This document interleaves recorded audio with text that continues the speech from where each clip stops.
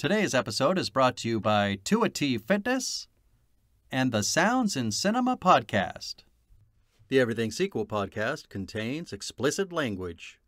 'Cause we learned it from you, Dad.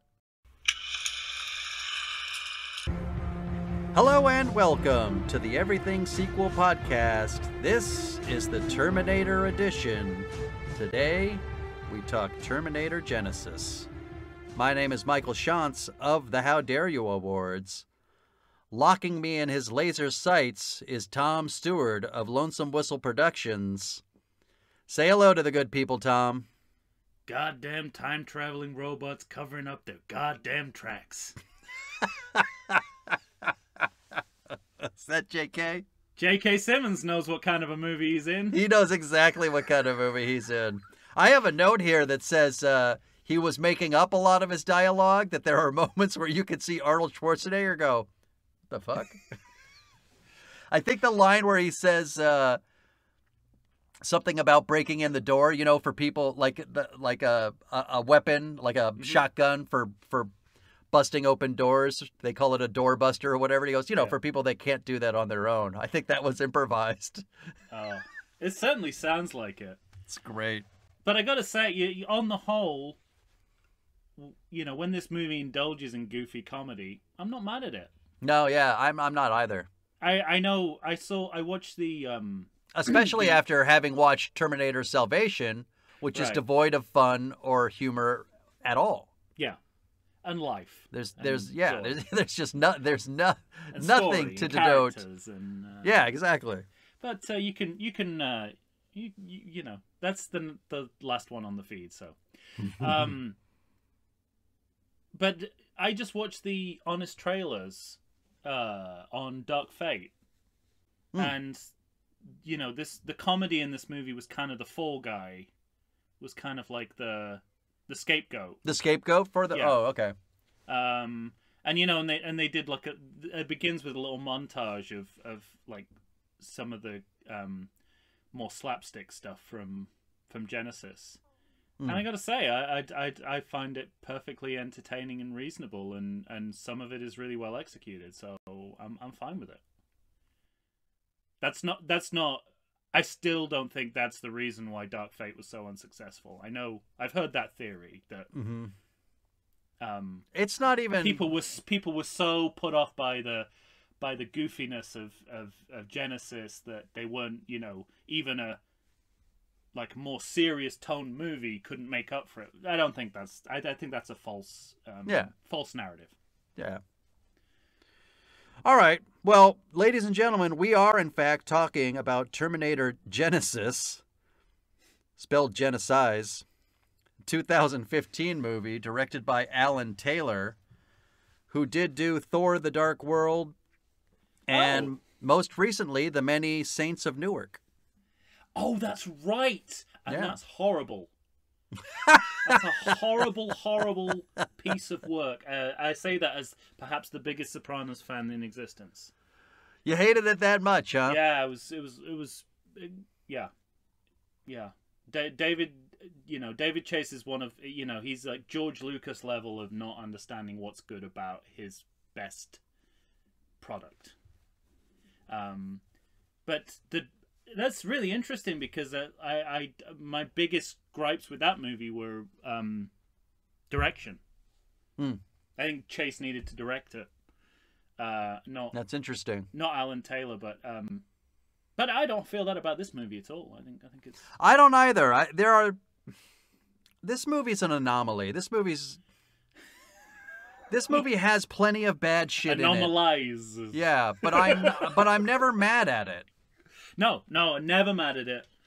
Never mad at it, even when it does stupid things and it does it by the bucket load. I guess it kind of goes back to movies we've talked about in the past. We talked about Die Hard with a Vengeance, The Big Swings. We kind of always appreciate big swings. I don't think it's that. I don't think it's that level of quality. No, it's not. It's not. But I just mean, I was going to say more A Good Day to Die Hard, which this movie has a connection to. Okay. But you mean just through the actor? Or something else? And CGI. Okay. from this CGI from this era, making everything look like a cartoon. Yeah. Carry on. Sorry, I broke your flow. I stepped into your time flow. No, you're fine. I guess what I meant was that this movie goes out of its way to take narrative risks with the franchise, rendering everything you've seen before it null and void. Yeah. And that's kind of what I like about it. I don't think it works great, but No. I really appreciate the effort. I really appreciate the effort. It's weird, like with Terminator 3, you and I could not be more different how we feel about this movie. I think with Genisys, something's disrupted the time stream, because I know, right? I think, you know, we're finishing each other's sentences about this movie. I feel exactly the same way, and it's a kind of it's difficult to talk about because it's sort of unquantifiable. Yeah, that's what I mean. It's unwieldy trying to talk. Magical, to use a Shansian term, a magical elixir. Yeah. But also, you know, not enough to say that it's a good movie.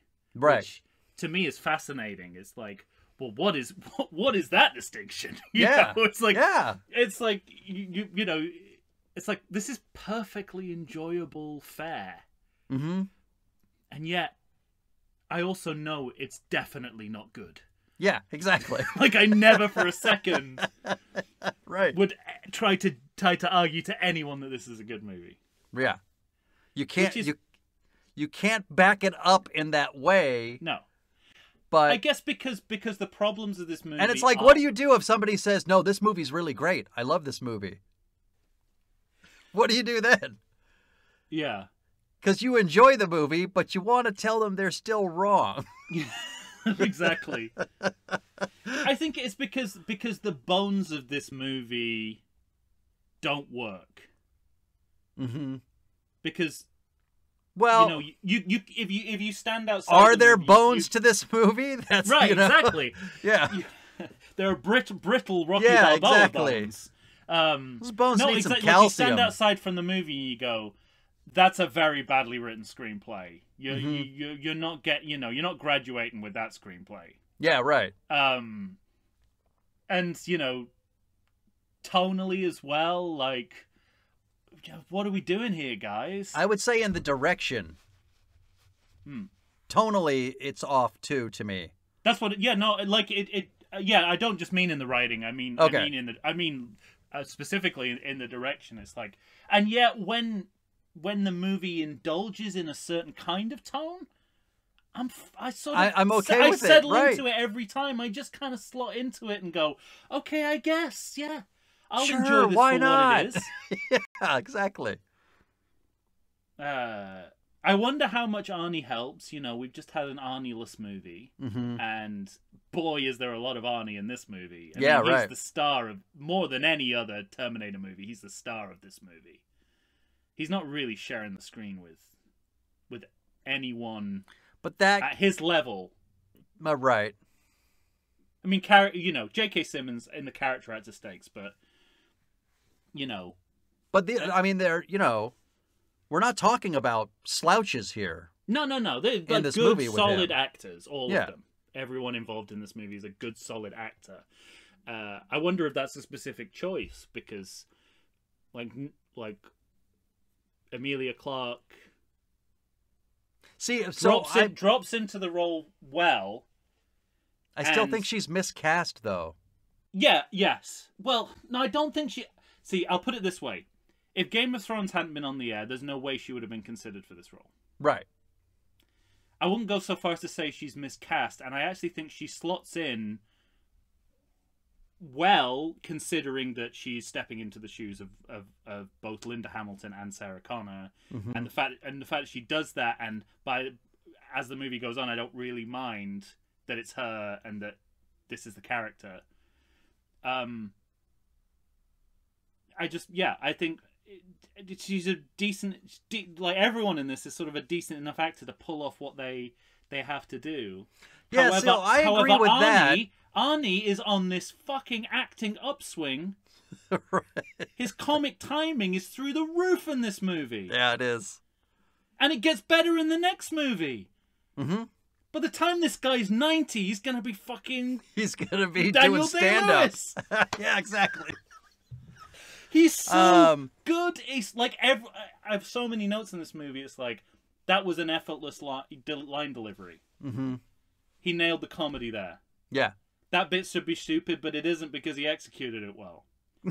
They make in that honest trailer, they make a big deal of that half smile that he does, where he's trying to smile. Yeah, I think that is a beautiful piece of physical comedy. I think it's funny, and it's not just because it looks like Clyde the orangutan from Every Which Way But Loose. Any Which Way You Can. It really does.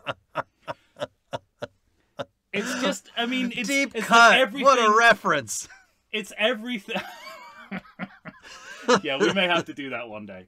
That's amazing. Yeah, there were 2 of those movies. Yeah? If you come, 1 Unforgiven, 2 Loose movies. Oh, I'm telling you, well, go on, but the sequel, Any Which Way You Can. Oh, I've seen it. I can't even tell you how many times I watched that movie. Over 50 times. Me I used too. to watch that movie constantly as a kid. Yeah, I had both of them on VHS. Yeah. Recorded from TV when I was growing up, and I watched them on a loop. But I just think this, it's we're still dealing in old paradigms for judging Arnie's performance skills, which are based on a different era when he was less competent. Right. And I wish people would just sort of like break down his performances in the way they do every other like lead actor in Hollywood. And I guess the fact that he's still playing Terminators is maybe it doesn't help him, but yeah, right. But it's just he just looks so accomplished in this movie, and the foundation. Weirdly enough, even though this movie and the next movie could not be more different, the foundation of the performance in this movie he carries over into the next movie, so it's sort of the same character business backstory, sort of. And that was one of the fantastic surprises of Dark Fate. It's like, well, he did all his character work in Genisys for this version of the character, so we don't need to spend so much time on it because we're all familiar with. I referenced that what an off-duty Terminator looks like. Right, and I kind of referenced that in our ranking episode where I said once you get past Terminator 2, well, really past Terminator 3. The sequels are constantly resetting. It's like we're starting over, and it's a direct sequel to 2, really. They are even discounting 3. Yeah. But it's remarkable that they all borrow from each other. And one of the things that they borrow in Dark Fate is Arnie's performance from this movie. Right. And the one of the biggest surprises here, because this is also a huge reset of Salvation, is that this movie almost picks up from the end of Salvation. Yes. I didn't remember... I've never seen Salvation, so how would I know? But I didn't expect that at all. I didn't expect it to begin with John Connor and Kyle Reese chumming it up before he sends them off. Like, I was like... But not only did I think, that's interesting that, that we're kind of trying to have some continuity with Salvation, even though we're rebooting that idea of the series. Like, I thought, that reminded me of like Rocky Balboa and how it's like we're not saying this movie didn't happen. Yeah, right. We're not saying we didn't make this mistake. What Sure. we're saying is we're moving on from it, but and arguably there's more character development for John Connor in that brief exchange with Kyle Reese in the first scene of this movie. Right. Than the entirety, of Salvation. Exactly. I get so much more out of that one scene than anything in Salvation. So, like minutes into the movie, Genisys is... You're already appreciating the movie. Yeah. Minutes in when you watch it back to back when you just watch Salvation. It's going over and above to pay tribute to something that doesn't need to be paid tribute to, because I guess it's nice. It's a nice movie that likes to do stuff like that. And It does everything that Salvation did, but better. And we're minutes in. And yeah, exactly. This movie, and that's the thing, because we've talked about this before, say a movie like the first Terminator or Terminator 2, movies in that era were really good at exposition. Yeah. 15, 20 minutes into the movie, you're set. You know everything you need to know, and now we're going to move on. And Terminator Salvation is formless. Yeah. It's like a bunch of organs with no skin. And flopping I around. would say lack of exposition is not the problem here. It's that there's nothing to expose. Yeah, right. Because what is being exposed keeps changing. True. Like, constantly changing. It keeps changing, but at the outset, we also kind of, as an audience member, you have a lot of information based on everything that's seen before, so... And, you know... You're caught up in a way. Where good exposition counts in this movie is that I learned a lot about time travel, possibly more than any of the other movies have ever said about time travel. Ever, right. There's more time travel theory in this movie than any other Terminator movie, all of which are time travel movies. Right. Well, let's take care of some business first. I'm so sorry. We've been chatting a while. 27% on Rotten Tomatoes, Tom. So this is lower than Salvation. This is that's lower ridiculous. than Salvation, and that's ridiculous. absurd to me. That's also that's an alternate timeline right there. Made more money worldwide, but I'm surprised to say, okay, a budget $155 million, an opening weekend of $27 million, that's less than Salvation, and only 89.7 in the USA. We didn't like this movie. People didn't go out and see it, and but worldwide, once again, the world just loves our action movies for whatever reason. $440.6 million. So fatigue's already setting in. Yeah. It's not just Dark Fate. It's people are tired of Terminator. People are tired of Terminators. Yeah. And this is, 2015 is the recent past. Yes, right. It's hard to believe there's a more recent Terminator movie than this. Right. But still, 2015, in my head, this was closer to Salvation than it was Dark Fate. But it's not. Yeah, exactly. But it is weird to think of that it's already been 7 years since this movie came out. Right. And because it doesn't feel that long. I remember I watched it on, I didn't see it in the theater. I watched it I had like a free weekend of Cinemax. Put it on in the middle of the afternoon. And happy as a lark. That's great. So, that's it. There's certain kinds of movies. This is junk of the highest order. Yeah. But it's new. I've only got Cinemax for another day. Before it scrambles again. Yeah, right. I'm watching Arnie, I'm laughing at him. J.K. Simmons is good. It's not, it's perfect. It is a strange bird, this movie. Yeah, it's a bird with no wings. Yeah. But also not a penguin. And possibly no feathers. But penguins are cool. I'm not dissing penguins. Penguins are cool. Yeah, exactly. This is a penguin movie. No, this is no. This is a bird that's just, penguins are too cool for that. This is a bird with no wings, a strange bird with no wings that isn't a penguin. Okay, fine. That the penguin goes. I know I've not got wings, but I'm right. not this bird.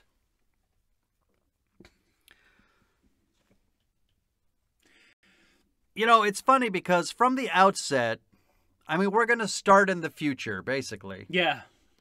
And we get what's supposed to be a rousing speech by John Connor. And you kind of feel like you should be rolling your eyes, and you do it doesn't have the gravitas. I think the movie knows that you're rolling your eyes. Is that what you think? Yeah, because what does it do? It throws a spanner in that fan service. Mm-hmm.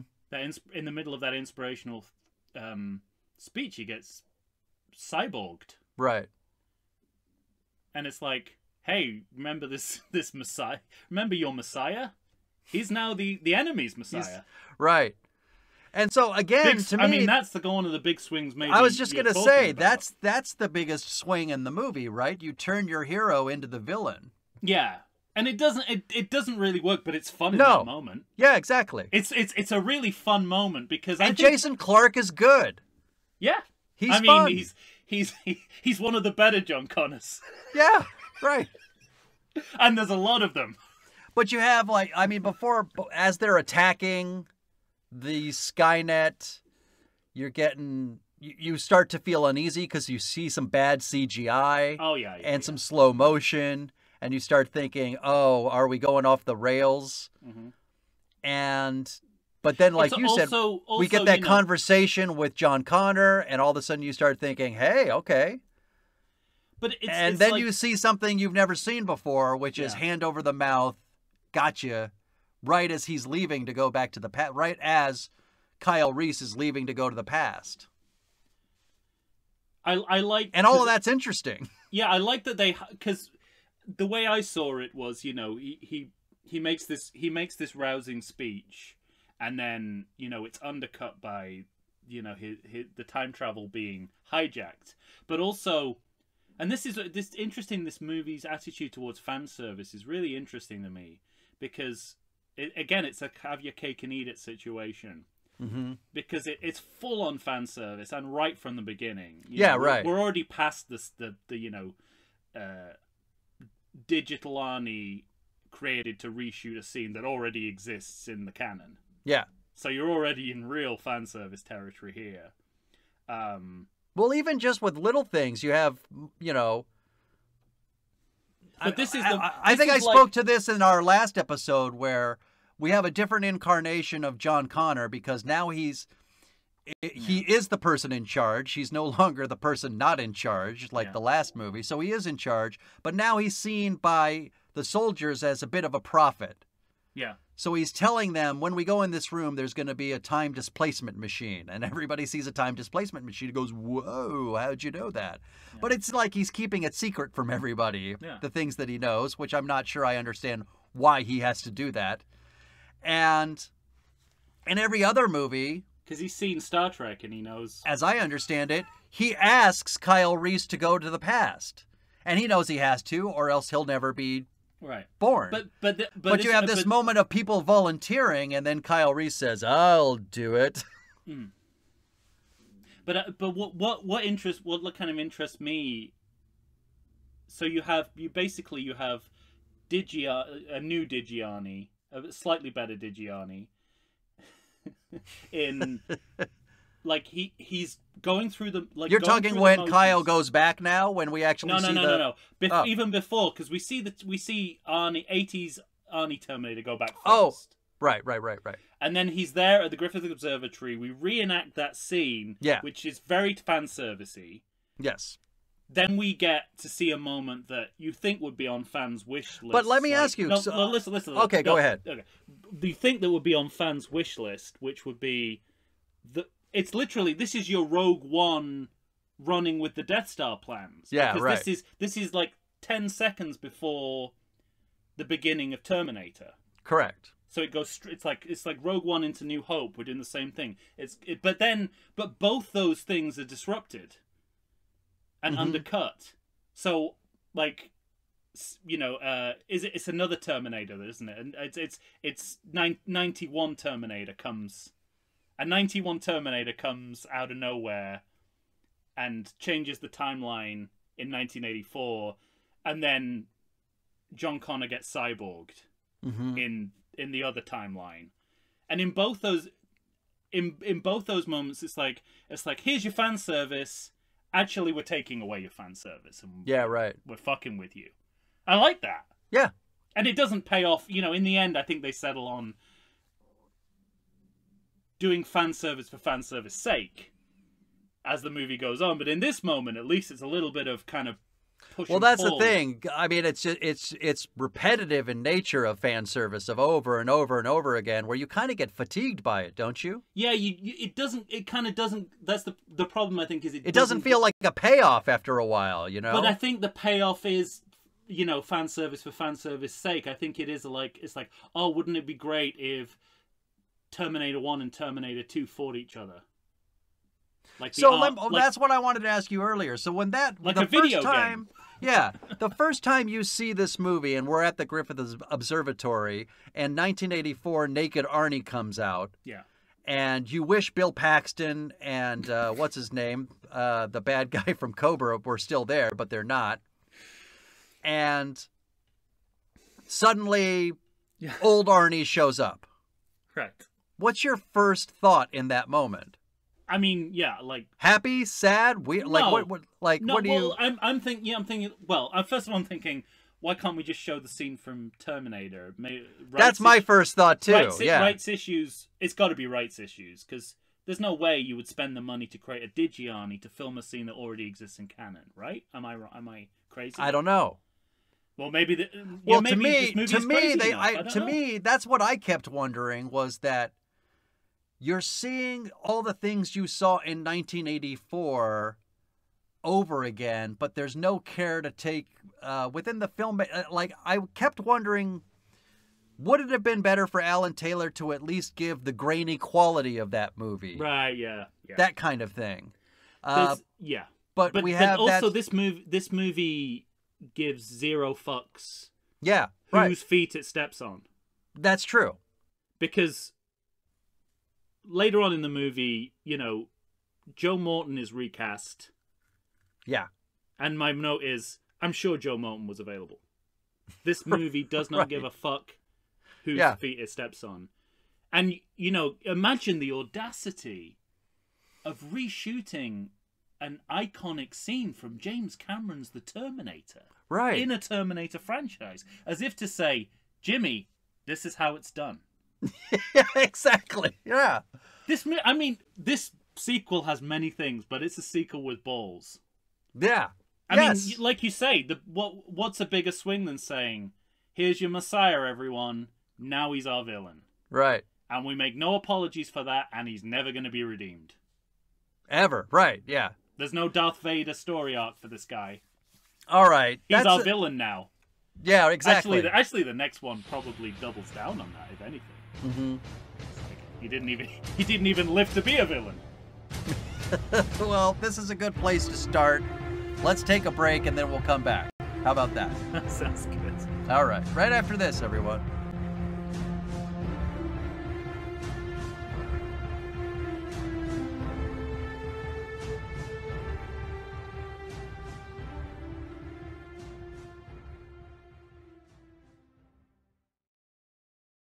Does the coronavirus have you feeling oogie? Have you been sitting on your couch for weeks? Nay, have you been sitting on there for months? Well, it's time for you to get back in shape. Check out 2AT Fitness. You can find them on Instagram. You can find them on Facebook. 2AT Fitness was started by Tina Bernard.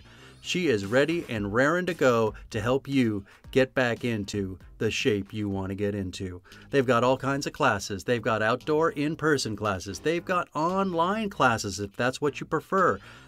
Ladies and gentlemen, it's time to get back in shape. You're going to find a variety of exercises. You're going to have strength training, cardio, weightlifting, even fun 5-minute burnouts that will push you to your limits. So get off the couch, get into shape. Go ahead and check out 2AT Fitness. Tina Bernard has got you for all your needs. I know her personally. She's fantastic. You're not going to meet a better person to help you become the new you. Check it out. And we're back, ladies and gentlemen. Tom and I are here trying to make sense out of Terminator Genisys. A fool's errand. The 2015 movie directed by Alan Taylor. All right, we've been waxing poetic about this movie a while. We haven't really gotten into the narrative any further than the Griffith Observatory. But neither is the movie. Right. I think the narrative of this movie starts too quickly. then it doesn't get going for about an hour, Okay. and then it all happens at once. Yeah, right. That's my overall note for the screenplay and why I think it's definitely a bad movie. Because no good movie has a screenplay like that. Mm-hmm.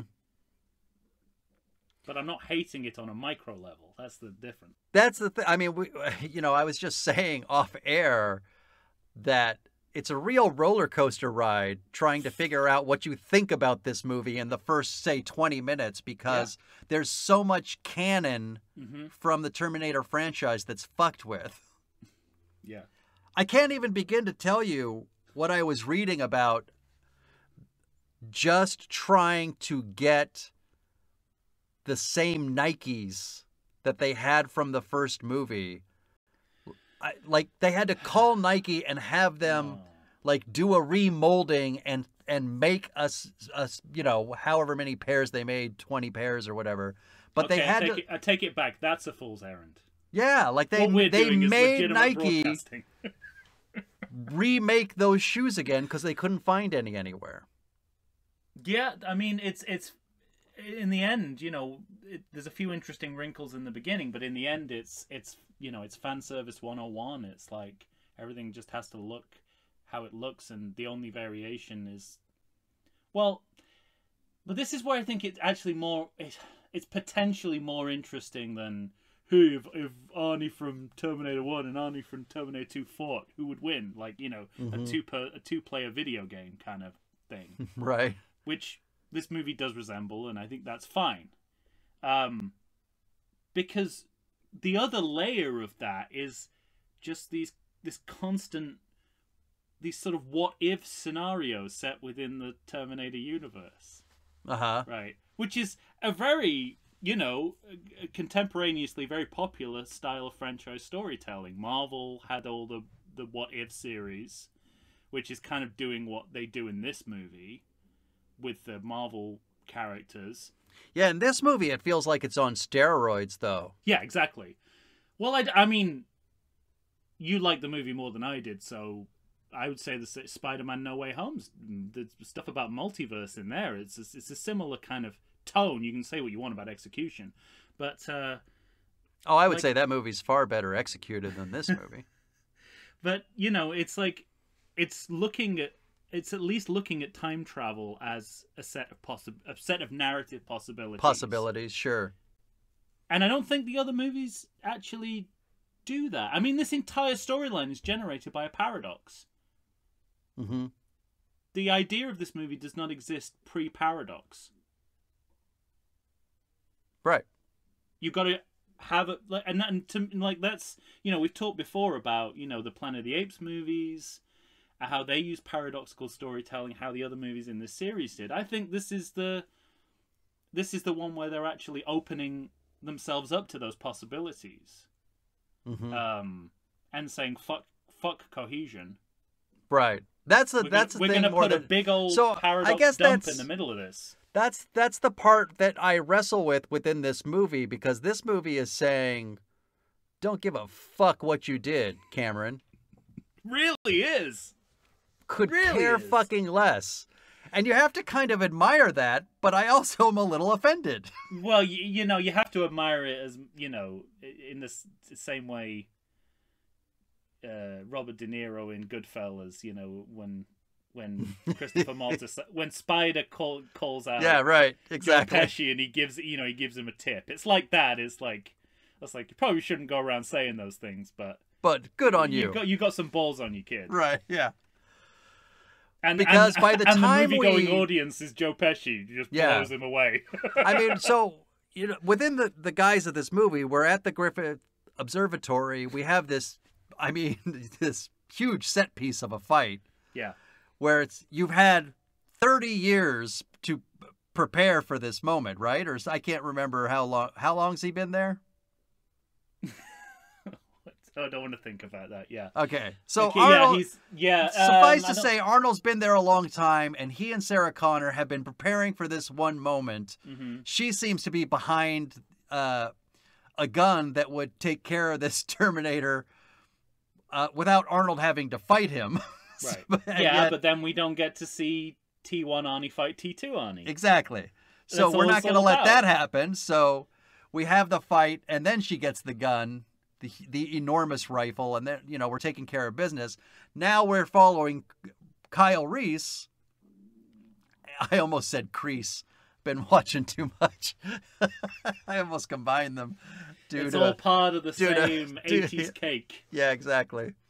Kyle Reese, John Kreese. So we're still firmly implanted in the '84 Terminator. We're still saying "fuck you, James Cameron." We're reimagining how all of this happened. We got a new bum. We got, you know, It's true. everything Yeah. looks cleaner and nicer. It's like, And- why reenact is my question. It's like, why aren't we just seeing... But I don't know. But it's just because you How have is to that have. different from Back to the Future Part 2? It's Yeah, but you're do that in using Back to the different Future actors. Part 2, and everyone goes, "Oh, it's amazing! They inserted themselves in the movie." And But you don't have Michael Biehn, and you don't have Linda Hamilton. You have Jai Courtney. Yeah. Yeah, I guess. Right? It's So you have to it's refilm Uncanny it, don't Valley, you? Isn't it? It's the ersatz quality of it. Yeah, you're Yeah. right. But all of a sudden, out of nowhere, T-1000.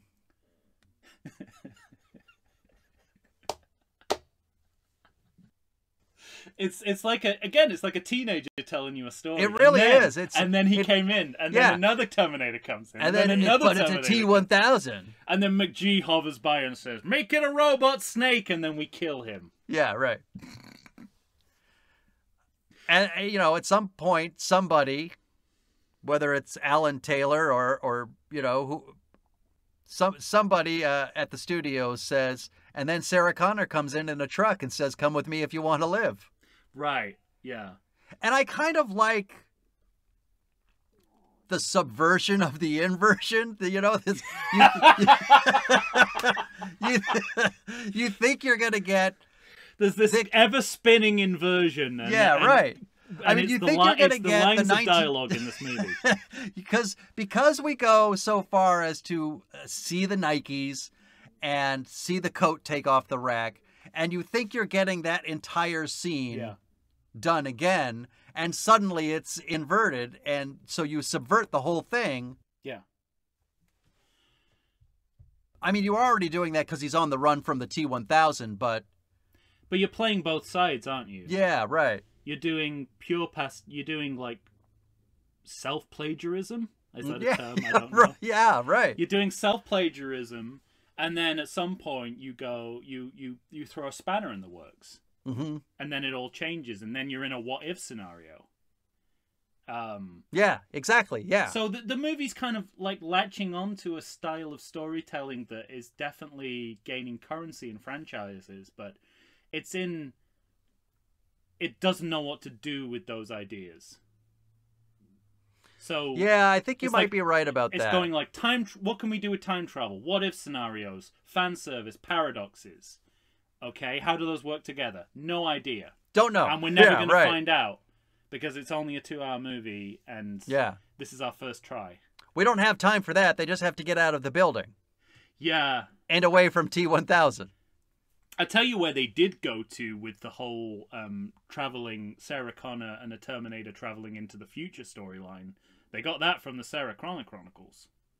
So I have never watched... Which is also a James Cameron property. Right. And I never watched that, but somebody brought it up to me the other day and said, yeah, that's straight out of... They brought up that exact thing. Yeah.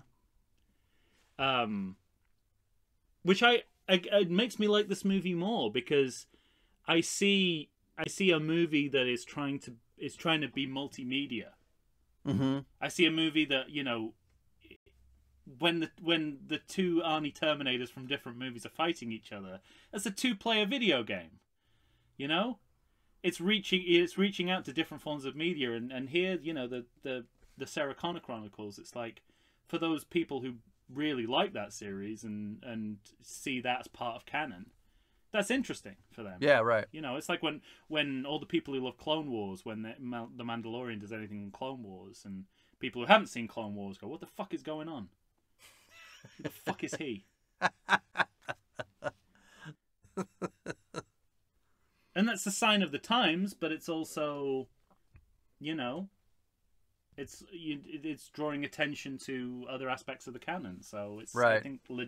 I think it's sort of legitimate, but it's not saying. But there's also, it's interesting because, which is yet another alternate timeline within the Terminator universe, so it doesn't bear thinking about. Okay. Well, the other thing that this movie does, and it does it unapologetically, because every other, except for the last movie, but, certainly the first 3 movies are predicated on this idea of this unstoppable killing machine is coming for you, and it's never going to stop. Yes. So it's coming after you and after you and after you, and you defeating it is almost always by happenstance and accident. It's just like right. You right. don't. You can't come up with a plan. The movie has no narrative solution to how we kill a Terminator. Right. It just and this movie says, "Oh no, go fuck yourself. All you need is a little acid bath. Done." And there's something deeply unsatisfying about that. Yeah. That they couldn't see. I think they couldn't see the wood for the trees because. You put that in and it helps you with a plot point later, but it also ruins the rest of the movie. Right. Like it's going to help you out later on, that piece of information, to get you out of a story, for a story fix. Yeah. But it renders the whole point of this movie null and void at the same time. That's on a macro level. This movie is bad and makes a lot of mistakes. On a micro level, it's very enjoyable, and there's a lot of good things about it. It's the sad, that's interesting. Sad truth of it. Now, what do you make of Skynet essentially being a video game? Well, it's interesting. Like when the title is awful. It's a terrible title. Yeah. Probably the worst in the series. And I was like, why did they name the movie, never mind something in the movie, after what sounds like an in-world dated computer game or computer game system? Right. But in-world, that's kind of what it is too. It's it's like it's an app that's going to sync everything up. Yeah, but even in 2015, I think it's a video game. Like I think it's a Sega Genesis reference. Right? Yeah. I mean, this movie concedes that this company has a countdown to their product that is on every video billboard. Yeah. In the United States, and there's a lot of those. I think that's more satire than anything else, though. You think so? Yeah, that was my question. I think you can make license for we've become even more this series, when it's working, is good at contemporizing machine fear for whatever is going on in the present day. And then it was like, if we sync everything up, that could be the new Skynet. Really, is like if everything. If everything gets so synced that... But it's funny that this movie has this countdown clock that probably should feel menacing, but never does. No. I mean, of all the underdeveloped or overdeveloped ideas in this movie, I think this part of it seems to me to be the part that was a bigger deal in another draft of this movie than it ended up being in the finished product. I say that not just because of what you just brought up, but also because of the use of an actor who I absolutely love, Matt Smith, who for some reason here is credited as Matthew Smith, which I've never seen him credited anywhere else. And he is Genisys. And he's in literally minutes of this movie. The sort of corporal... Yeah, he's the corporal... Digitized? And he's the guy who sticks the cyborg clamp on John's face. Mm-hmm. He's the embodiment of Genisys. And, he's played Doctor Who, and he's in Last Night in Soho, and, he's a fairly well-known character actor, even at this time. But he's like almost top billed in this movie, and he's barely in it. Same with Courtney B. Vance. Yes, I have It's like questions top about billed, Courtney and B. Vance. He's in like, less. He has less screen if you time. If you have Courtney B. Vance, please use Courtney B. Vance. Well, that too, but you know, like I have that feeling of like this movie was reshot, redrafted. Something, some things got left on the cutting room floor because you wouldn't cast such big names in such minor roles and have them in such like incidental parts of the movie that have no bearing on the main plot. Right. I mean, that's the way it seems to me. But I get, like, satirically and as sci-fi, I get it. Like, it's just, and they alluded to it in Salvation as well. Like, syncing is the new machine fear. It's like that we're all going to get sync. That you sync all your machines together and they'll start working as one unit. But because it's Salvation, they didn't know what to do with that. Here, they know what to do with that, but it's very broad and on the nose and not very convincing, as you've said. Right. It's just it's just like it's a contemporaneous inversion of what Skynet already was. That doesn't add anything new to the to the idea. Except where we are now in the internet era. That's it. Yeah, but that's fine. I don't have any problem with that. Its effectiveness, I agree with you, as a storytelling device, is poor. Okay. Also, and again, this movie has more odd choices than bad choices, I think. And one of those odd choices is switching location to San Francisco for no reason. No reason, right? Possibly think.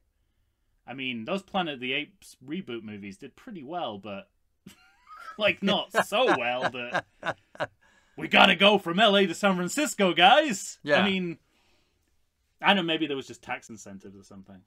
It might be that simple. Who knows? But because it doesn't seem to add anything. Nope. I mean, neither does, I'm sad to say, in a movie that I actually like the time travel aspect of. Neither does going to 2017. So I was just going to ask about that. Makes no difference. Does the only thing that give you is a crutch to lean on for Schwarzenegger's actual age? Yes. Right? Yes, because we're like that. I have a note exactly that. I think it's so we can get a convincingly aged Arnie, so he can have the robot arthritis and stuff. Yeah. Right. Because what I love, absolutely love, unreservedly about this movie is the fact that Arnie's Terminator is now indistinguishable from Arnie as an aging actor. Yeah, right. Because he has robot arthritis. And the most fascinating part of this movie, which I was so grateful that the next movie picked up and ran with, was the sense of this. You get glimpses of what Arnie's been doing while he's waiting for Sarah and Kyle to get there. Yeah, right. Because he says something like, I worked here until I was laid off. I'm like, I want to know about that. Yeah. You had a job? And then in the next movie, they're like, he's got a family, he's a draper. Right. It's like, that's exactly where I wanted that to go. Totally. But you still get a glimpse of it here, and it's still, it's like, yeah, what do you do? I mean, I guess the next movie is all about what happens. What do you do when you have nothing to do as a Terminator? An off-duty Terminator. Yeah, right. But it's still, yeah, I think you're right. I think that's the only reason, because I can only find cosmetic reasons why we need to be in 2017. Like, everything could have been done in 1984 or 1991. Right. So yeah, it must be that. Interesting.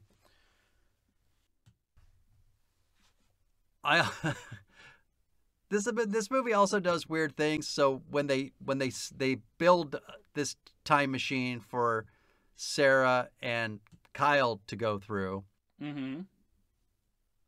and naked, right? They're naked, and then Arnold's supposed to meet them there, and he's fucking late. And he's late, exactly.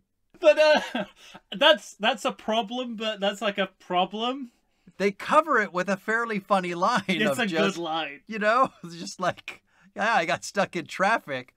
But if you have 30 plus years to prepare, you know, go there the day before. Go there.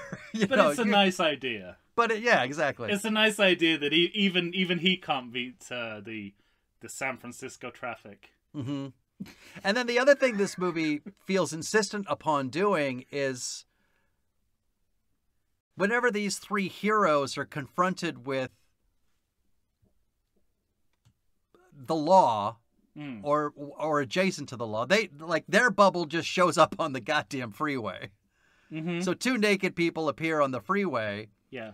And cars are going all over the place. So the first place they are taken is the hospital. Yeah. And now we get JK back. You say back. We neglected to mention. So, no. Have you? What do you mean back? Well, I have a very poor record on this, so don't confuse me. What I mean is, we see a younger version of him in 1984. He's one of the beat cops, right? But it's not J.K. Simmons. But it's not J.K. Simmons. And we never named. But the character is back. But we never named that character as an older man. We never named that character. The second you see him, you don't think that's the cop. I thought it was Silberman. I thought. Oh, really? I thought he was taken over from Silberman. Of course, I did. Oh, They recast Sarah Connor. They recast Kyle Reese. Why the fuck wouldn't they recast Silberman? No, they give too much play to that cop. The cop's trying to arrest him at the beginning of that movie. Oh, you're talking about the beginning of this movie or the original? Yeah. Okay, good. He's not in the original Terminator, though. No. But he is, but he isn't. I looked it up. There's a yes. cop there, and later he was named... Like in 84, there are other cops, but there's no Asian cop. Yeah. He's not different. Marie. He's not Marie from Rocky. Correct. That's just what I wanted to clear up. Yeah. Yeah, you're absolutely right within the course of this movie, but I just it's so weird that he's so physically similar to what Silberman was. Mm-hmm. And he dresses like him. And he acts like him. Yeah, but he's a cop. He's not... But he doesn't seem like a cop. He seems like a doctor. It's just such a weird... Like, this movie didn't think about the finer points. And this is an area... I love having him in the movie. Oh, he's great. I don't really see why he needs to be in the movie. No, yeah. I love having him in the movie for those line reads, as you said. But yeah, sometimes I'm like, wait a minute, who's this guy a surrogate for? I know he's a surrogate for someone from the original movie, but I don't know who. Right. I can't remember who. Yeah.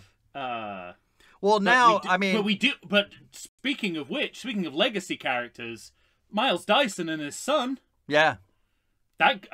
Because I was so excited, I was like, oh wow, this movie is gonna follow up on a storyline that was abandoned from Tita, and then I remembered, oh, it's an alternate timeline. It doesn't matter. It doesn't matter, right?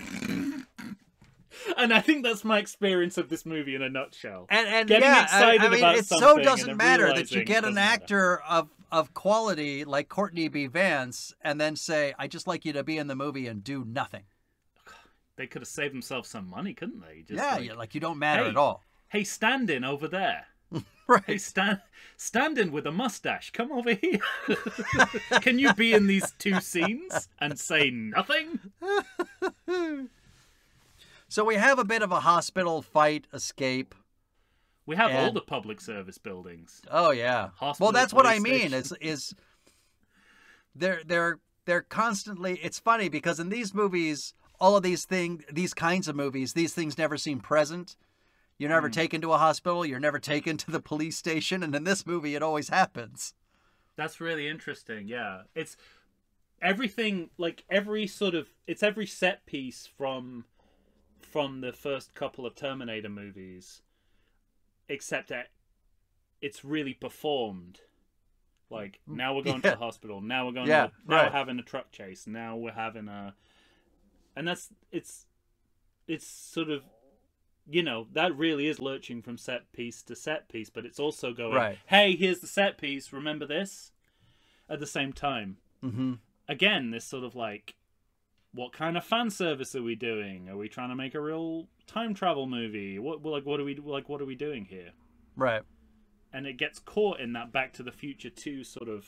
It's not quite a new movie, but it's also definitely not the same movie. Well, so now we meet John again. Yeah. And this is where the screenplay is like one step ahead of the audience. Maybe for the only time in the movie. Because we're convinced he's a shapeshifter. Mm-hmm. And he's a cyborg, but he's a completely new kind of cyborg. Yeah, right. And this is the moment where I was like, well played. Well played. Well played, screenplay that makes no sense and is probably conjoined from about 7 different drafts. That's funny. You made this part, this is like when Jerry Seinfeld and Larry David, are writing 2 parts of the same episode and they realize that they overlap without them even knowing. Without ever having to talk to each other. This is the golf ball in the whale's blowhole. And this is one of those weird moments too when you watch Dark Fate. This moment is the exact moment where they borrow from this movie in the next movie, when John Connor falls down and he has that weird lithe kind of get up off the ground movement. Yeah. Where he's arching his back and just sort of coming to his feet. And they use that in the next movie for Terminators as well. The things they choose to borrow are very interesting to me. It's also, because you can look at it as a full-on sequel inversion, but you can also see it as an extrapolation of what Salvation was getting to with, by the end of that movie, John has a robot heart. And this is a variation on that. So again, we've got continuity where you don't need to have it. Yeah, right. On both ends of this movie. Yeah. Which I think shows that it's definitely a more valuable movie in the franchise than people have given it credit for. Yeah, yeah. All right, well, let's take another break. Yeah. And we'll come back. We'll finish up. I'm enjoying talking about this back. I'm telling you, it's an interesting movie. All right, we'll be right back, everyone.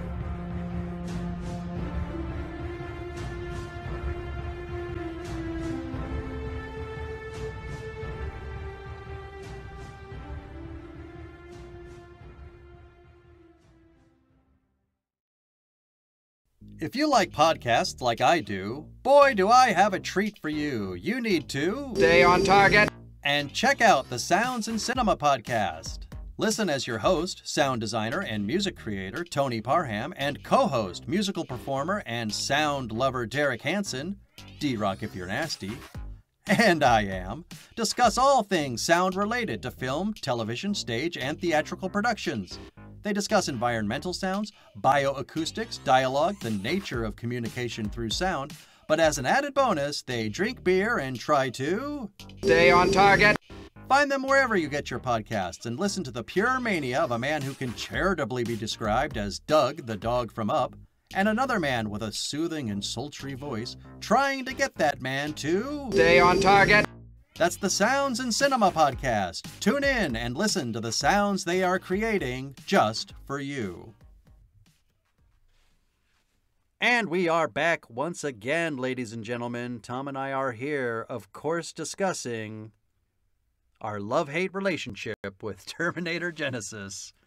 I don't know if I don't ever go to hate. Yeah, you're right. I don't go to hate.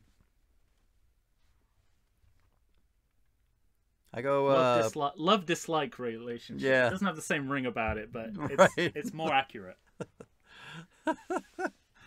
Love confused by. Yeah. Now, once we have the reveal of John Connor, does this movie take off or slow down for you? It gets started. Well, that's a fair point. It finally begins. It's like everything that you expect to happen at a certain point in the movie happens at another part of the movie, and you're constantly looking at the running time, going, "This is just happening now." Yeah, right.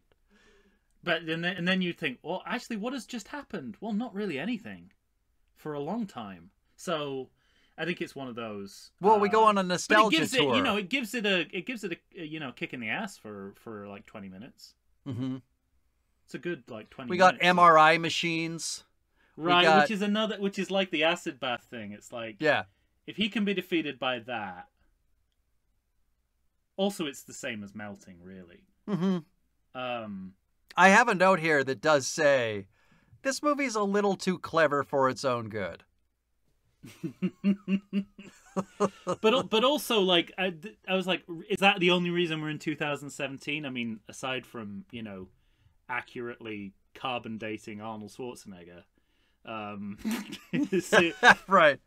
Because we didn't have MRIs in the 80s. Is that it? So we needed an escape, and so we can make a .com joke, which seems like already a dated joke by 2050. Right. It's the screenplay in terms of it in time travel. There's time traveling in the screenplay in the dialogue as well, because when they're in the 80s, they make references that would only be understood to the people living in that time, not to the audience watching the movie. So at one point someone says, "Okay, TJ Hooker," mm-hmm. which, by the way, I want to steal for instead of "Okay, Boomer." That's my new one. "Okay, TJ Hooker." That's amazing. And then they make in the 90s they make reference to tin foil and a microwave. Yeah, right. And like it's like these are very specifically dated references. But we're in 2015 watching this movie. Hello? Yeah, right. So maybe that's an oversight, but it's like another unusual kind of quality of like, that reference is not to me, it's to the people in the movie, yet I'm the one who hears it, and actual people who live then don't hear it. So who is that for? Right. Who are you saying that for?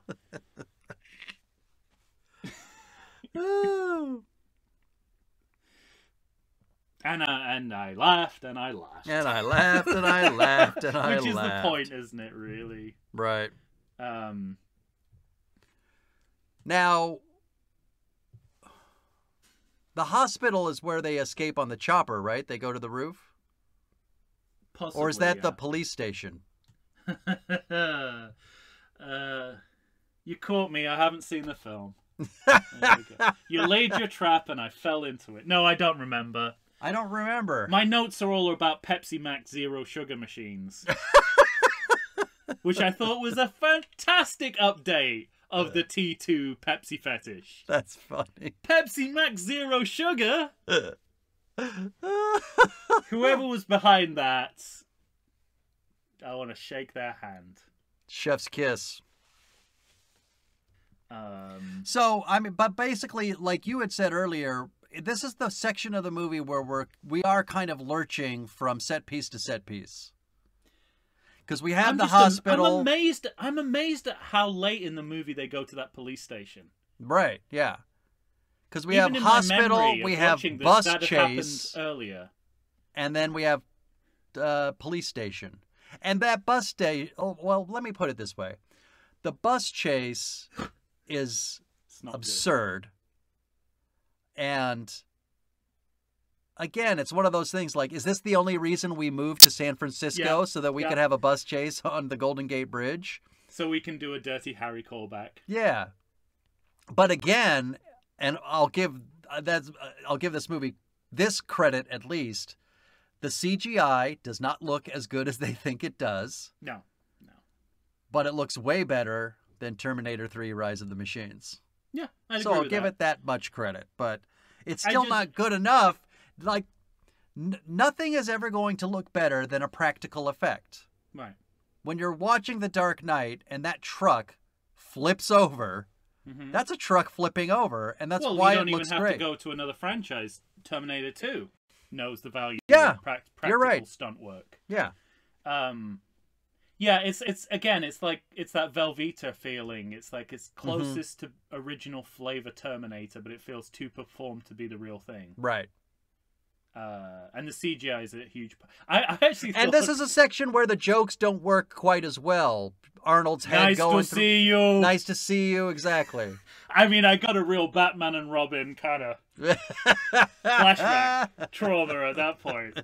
Also, a little bit of McBain.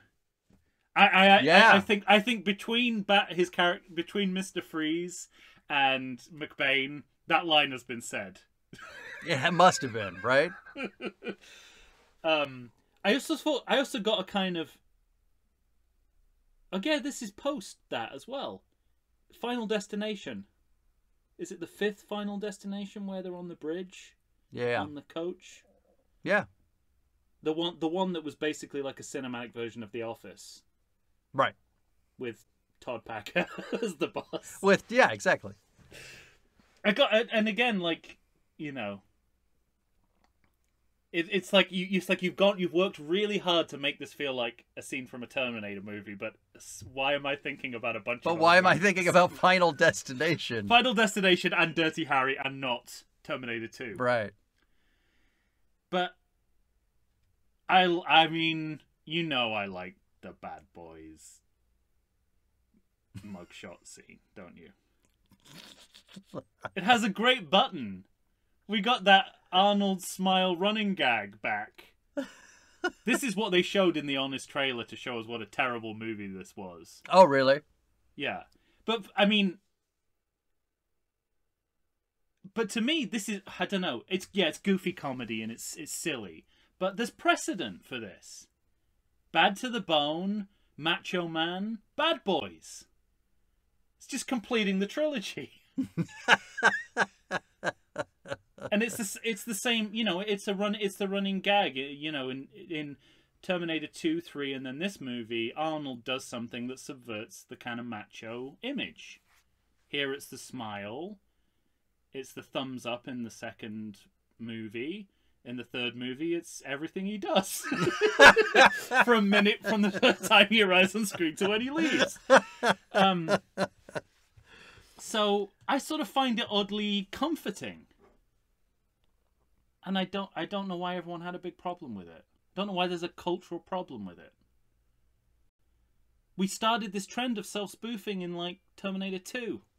I don't think the general public thinks of Terminator 2 as self-spoofing in the way that you do. Because they remember the fucking liquid metal and how great that looks. Yeah. They don't remember the after-school special stuff. I also think the tone's different in that movie in terms of. But this is just goofy comedy. Yeah. And it's tonal inconsistency. Yes, I agree. Right. I agree with that. But to me, what is kind of alien about that scene is not the comedy. It's that why are we here in the screenplay? Right. Why it's like, what are we? This scene either comes much earlier in the movie or not at all. Mm-hmm. This is a lot to get through before the end of the movie. We still got a much to get through. It really is. It does, like, you start feeling the weight of this movie about halfway through. But again, maybe it's just greatest hits package. You know, it's like, oh, we got to have some turmoil in a police station. Mm-hmm. No, it does feel like that. It does feel like it certainly feels, and so does the next movie, as a hey, let's go back to the beginning. Interesting. I didn't feel that about the next.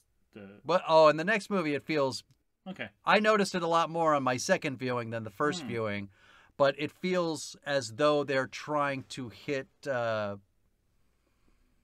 entryway points. Oh yeah, no, you know, from the first movie, and the police station is now in the next movie. It's exchanged for a detention center, but in this movie, we're at the cop station. Well, I think I was fooled by how interesting that choice of a detention center is. But it's better. Right. It's definitely formula. You're absolutely right. Yeah. But the helicopter is after the police station. Okay. It is. I'm remembering now. I was very interested, as I said before, all the Terminator movies are influenced by Chris Marker's La Jetée, which was also the inspiration for 12 Monkeys. Mm-hmm. And now this movie is ripping off 12 Monkeys. Right. So there's a paradoxical cycle going on just in the films they're in the film universe, yeah. In the time travel film universe. Yeah, right. Which is kind of fascinating, because young Kyle, I mean, that's straight out of 12 Monkeys. Yeah, right. That idea. It's funny of you all the bring it up choices in the because movie that was worked my quite next well. note. I say Kyle meets Kyle. What do you think, Tom? That's what I wrote. Again, why? Why? But Hmm. also, okay. Sure. Right. Yeah, You know, exactly. it's like this movie. Again, you got to That's talk the about thing like about this setting movie. expectations. You know, Uh-huh. this movie begins with T2 and T1 Arnie fighting. It's like, well, after this, like Die Another Day with the invisible car. After that, nothing matters. Nothing anymore. matters, right? Yeah. And it's like if you've already done that, you've already had that meeting. Hmm. You can basically do what you want. But Kyle meets Kyle, and total when those waste of things time. happen in this movie, I'm always thinking, like you said, I'm always thinking that's not terribly interesting, but okay. Yeah. I've got another song title for you, but this time from the 90s. Skynet as a Boy. I think it was the unrecorded Bjork hit of the 90s. That's amazing. Yeah, no, but that's another interesting inversion. It's another inversion. Skynet becomes like John Connor becomes Skynet, and Skynet becomes John Connor. Because Skynet, or Genisys, is represented as a child. Yes. So John Connor has grown from a child into a robot, and a robot has gone from a machine to a child. Gone from a malevolent to a machine to a child. Yeah. Yeah. That's something, right? That's I think it's... when they were pinning the draft scenes of this movie to the wall. Well, there was definitely a piece of string between that, yeah, what's going on in John Connor's world, and what's going on with Genisys. See, what I imagine is them putting like scene cards up on the board, and at some point somebody saying, "Oh, we need some string. I'm fucking confused. I need to know how all these things relate to each other." Who took the fucking string? But again, so that we have that helicopter chase, and my note is, again, CGI not in your favor. It looks terrible. Yeah, there's a lot in this movie that I was just like, I had to prince it. I was like, sign of the times. There's nothing you can do about it. It happened. We just have to live with it. Yeah. It's do you, because I have a note here that says trying to milk tension and or drama out of having Sarah Connor really care about Pops. I just thought of it in straight inversion terms. It's like, so it's that kind of musical chair archetypes again that we saw in the Rocky series of like, Now Sarah's it's just one of those things you just Terminator. Don't ever think Sarah Connor would do as we know her. Well, you can in this movie saying, go fuck yourself. There's a bit of a course correction of that in the next movie. Yeah, right. Spends the entire movie hating and mistrusting him. Yeah. Of all the reasons to sort of go back and fuck with the timeline, having like romance and tenderness between the characters, I'm fine with that. Okay. It's like, maybe there are fans out there who wanted to see what would happen if Kyle and Sarah got together. Right. Probably not many, but there's probably a contingent of people who've written fan fiction. That's what this is. It's fan fiction. Yeah. What if fan fiction disguised as a time travel movie again and again? Yeah. And it's on that I find Jay Courtney almost as inoffensive as I do Emilia Clarke. So we are in lockstep because this is one thing I wanted to talk about. By the way, Anton Yelchin was the worst possible Kyle Reese. Nothing on him. But well, and that's the thing. Like, I don't have anything against Jai Courtney I don't think he's a bad actor, but I also don't particularly like him in this movie. I don't think he's a great actor. No. He's not, but He's just, he's an inoffensive Kyle Reese after a very offensive Kyle Reese. yeah. But nothing's. It's like, when two puzzle pieces you think are are the two that fit, and it's only 10 minutes later that you realize, oh my God, that doesn't fit. But if he wasn't That's how casting... both Amelia Clarke and Jai Courtney feel like in this movie to me. Yeah, they're like placeholders. And I hate to be as reductive as this, but one of the things that just drives me nuts is she's so short. Yeah. They even make a joke out of it for their mugshots. Well, at least they know. I don't know. But then, if Jai Courtney wasn't in this movie, he wouldn't have the bragging rights of saying, I was in 2 long-running franchise Part 5s within a year of each other. Yeah, that's true. 2 long-running, 2 underappreciated Part 5s of long-running action franchises. Well, we'll say one's underappreciated. One's appreciated exactly as much as it probably should be. But still underappreciated. Okay, fair enough. 1. But for good reason. 2 hated. Yes. But it's weird to me sort of how they just slot into those roles to a point where you don't mind. Mm-hmm. And that's hard. That's very hard when you're working with such iconic characters played by such iconic actors. The fact that they get even to that level of inoffensive, I think, is an achievement. All right. On the part of this movie. And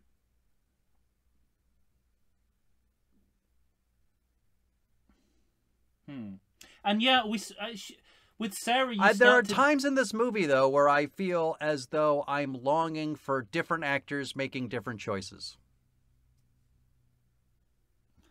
I don't. And I don't mean, I think it's fine with the material. I think they're fine with the material they've got. I don't think you need to be aspiring higher than these two. There's the kind of roots of Sarah fighting back against the inherent sexism of the time travel paradox. Mm-hmm. So basically, my only value here is to have sex with you and give birth. Right. But that never goes anywhere in this movie. But again, the next movie runs with it. Those are some of my and that last. makes the next movie a better movie. It's like I wonder whether I get a horrible feeling that Dark Fate wouldn't have been as good as it was had it not come after Genisys. Right. Yeah. If he didn't have that runway that this movie gives it. But this movie, we have that helicopter chase, and of course the helicopter crashes right in front of Skynet. Again, they got that string. Yeah. And they were like, oh, well, this works if it lands right next to Skynet.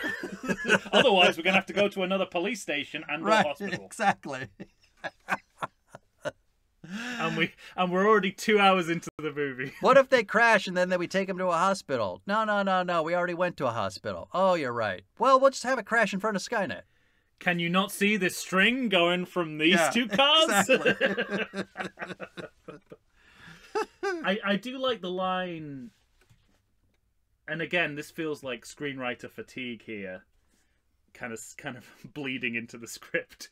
You're nothing but a relic from a deleted timeline. Yeah. They say that and I was like, it sounds like you're kind of uncomfortable with this direction that the movie's gone in. I mean, if anyone said that to me in any context, I'd blow my own brains out instantly. I'm surprised that Terminator doesn't do this. I'm surprised that Kyle Reese doesn't do the same. It's time to end it all. It's like, fuck, yeah, you're right.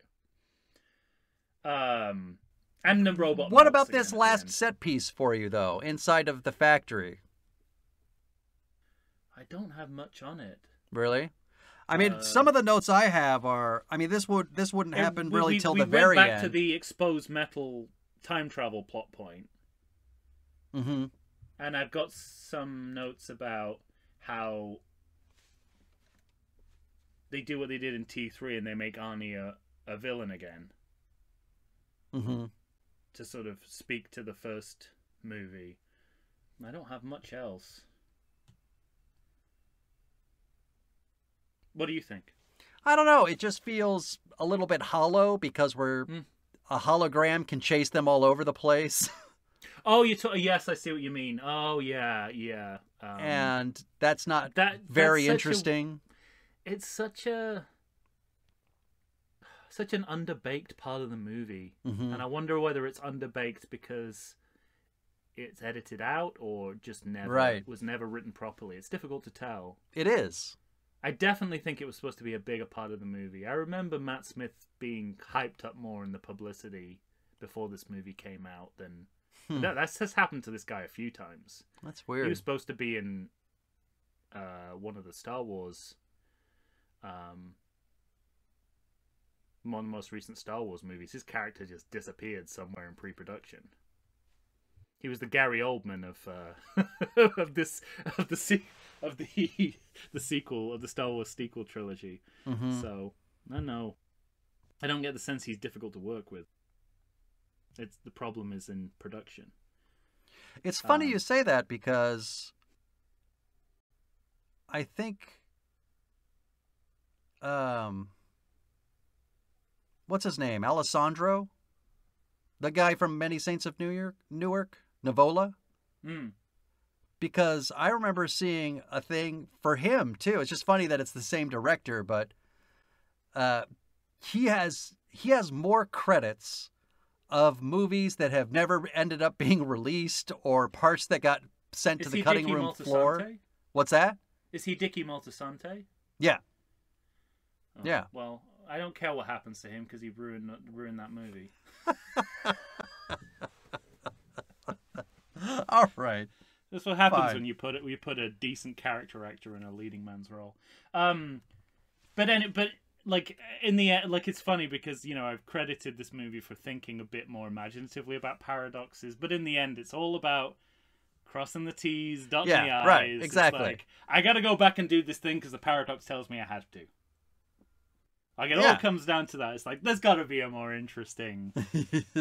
Well, the other thing that leaves the problem with jumping from set piece to set piece and jam-packing your movie with as much as this movie does is that by the end they're going for some sort of melodrama and some romance that's not earned. There's not a real good reason for these two characters to now be in love. It's tracked. It's not. Yeah, I mean, but barely. But it's tracked throughout. Barely. There is a little bit of a rom-com thing of like, hey, I hate this guy, but future tells me. But I guess I'll get him this bubble and be naked with him. Yeah. So it's tracked. It's not convincing, but it's not. Like most of this film, it's like it's not like stuff is coming out of nowhere. This movie's preparing you for it. Mm-hmm. Does it work? Is it convincing? Not at all. Yeah, right. But don't say you weren't warned. That would be a great log line. Right? Terminator Genisys. Don't say you weren't warned. And then, of course, they do the voiceover bullshit at the end. Like voiceover bullshit, and then is it at the end of the credits? The complete end of the credits? Again, that was when I printed it, I went, sign of the times. Yeah. Post-credit scene, angling for, and in the terms of the franchise, we're angling for a sequel, but we don't know what we're going to do. Yeah. So we'll put the vaguest possible image in we possibly can. Right. Of, like, time lightning appearing in a machine. And the line, the future is not set. And we have, like, a platitude like this at the end of every movie. It's like, just decide on something, guys. Mm-hmm. It's just saying, it's basically they might as well end the movie by saying, we want a sequel. Yeah, that's all it is.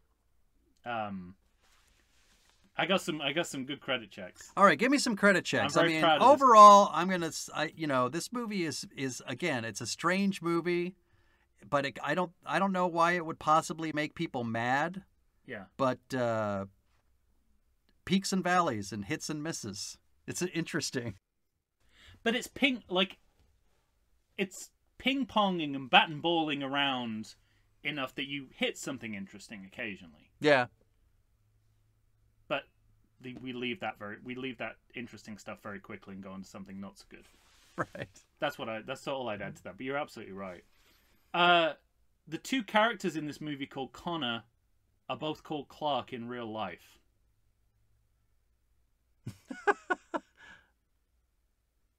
John Connor, Sarah Connor, played by Jason Clarke, Amelia Clarke. You're right. They are related on screen. Also, they spell it the same way. Yeah, they're related on screen, but not off screen. That's all I have to say about that. Okay. So yeah, right. Let me tell this next one gives you a glimpse into how Hans Zimmered out I am. Okay, how much I've had to endure this man's music in the movies I've seen recently. I saw at the beginning of the movie that the score was by a man called Lorne Balfe. I don't know how you say it. And when the score came in, I went, "Oh well, he's going to have to give Hans Zimmer some royalty money for stealing his Dark Knight score." There comes the credits. Synth programming, Hans Zimmer. So clearly Hans Zimmer is this musical auteur that I can detect sonically. Right. Yeah, and I just to end by saying that there's another during the credits there's another one of these weird in and out of universe soundtrack songs that we seem to be seeing a lot of recently. Yeah. It's like any rap track of 2015, but with a few nods to what's going on in the movie. So it'll go like mumble rap, mumble rap, mumble rap, Judgment Day, yeah. Mumble rap, mumble rap, mumble rap, mumble rap. But that's all I've got. That's good. But I love those credits. All right. Well, we did it. That's probably, I gotta say, that's probably my favorite set of credits so far. Is that right? Yeah. All right. In my rankings, Terminator Genisys. Terminator Genisys at the best top. credit. Oh, come on. Two Connors played by two Clarks? When does that happen? I get it. All right. Well, ladies and gentlemen, that's it for Terminator Genisys. You're going to have to tell us what you think. Where does this movie lie in your ranking? Do you think it's good or bad? Find us on Facebook, Instagram, or Twitter. Send us an email to everythingsequel@gmail.com. For Tom Stewart of Lonesome Whistle Productions, Michael Shantz here of the How Dare You Awards. Say goodbye, Tom. We're not even sure he speaks English. That was when the movie became funny all of a sudden. Yeah, that one hit. That one landed. Definitely. Really did. Also, I'm really glad that Arnie didn't make that line not happen. Mm-hmm. Yeah, exactly. That shows he's growing as a person. And you know in what? Increments, in small increments. Yeah, and his grasp of English is getting better as well. I only noticed one fuck up, one linguistic fuck up in the whole movie when he said compatibility. Apart from that, he nailed the English for the English language. Yes. Excellent. Which has always been a bit of a struggle for him. You sent me a video of Schwarzenegger talking about his biggest movie roles.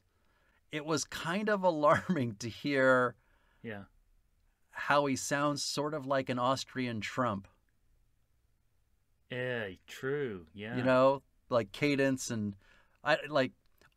all of these sorts of things. And, you know, I don't know. You know that he's a much smarter man than Trump. Yeah. But there was something in his vocabulary that really reminded me of him. It was interesting. Wow.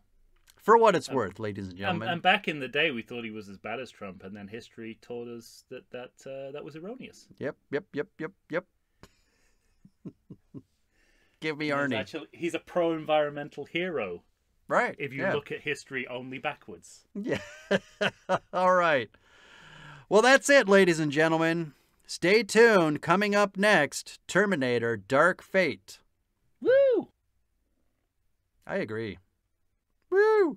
But this was I'm going to say it again, this was a nice runway. Yeah. This was we've cleared the endless customs borderline that was salvation. Yeah, right. Yeah. We're on the runway and now we're on vacation. Yeah, exactly. All right. We'll be back. I didn't even plan that. We'll be back. I mean, come on.